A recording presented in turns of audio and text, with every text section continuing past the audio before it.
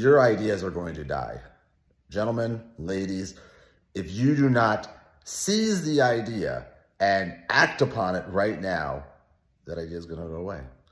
I share this frustration and this energy with you because I have seen so many things come to me, through gut, intuition, feeling, and I'm like, oh, that's so important.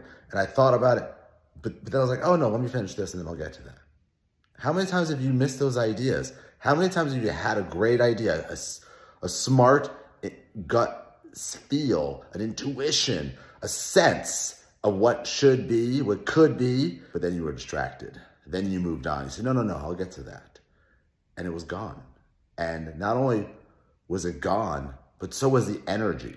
One thing that you'll find with great ideas, things that come from your heart, your soul, is when you have an idea, it is attached to something in you. And if you grab hold of it, if you protect it, if you explore it, see what it could possibly become, it might just be a nice note.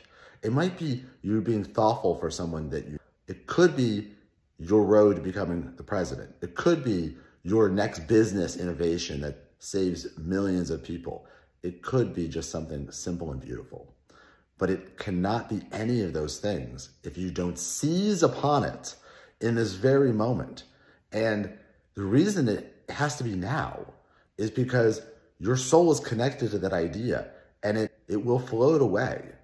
And if it doesn't float away, let's say you just write like a few words, a simple sentence about it. Oh, I'm super busy right now. I'm on whatever I'm doing. And I just write down these few words. Well, when you come back a week later, as I have had this problem, and I'm like, I see the words and I kind of know what the idea is. And yeah, I agree with it, but I don't have any emotion. I don't have any energy attached to it because I didn't grow it a little bit. I didn't give it a little chance to become something more. Even just 10 minutes of you having a beautiful idea, writing it down, recording it, calling somebody, talking about it, giving it a little bit of life, exploring it. You don't know what it's going to become. And I'm not saying it's going to be amazing or what you're going to always want or it's going to change the world, but it will become nothing if you let it die. So you have a beautiful idea. If it comes to you, gut reaction, warm, strength, you feel it in your soul, take a pause right now and act on it. Give it a chance. And then you can build it. You can see where it goes. It might be 1 minute or 20 years. It's going to be amazing. You got this. Feed those dreams.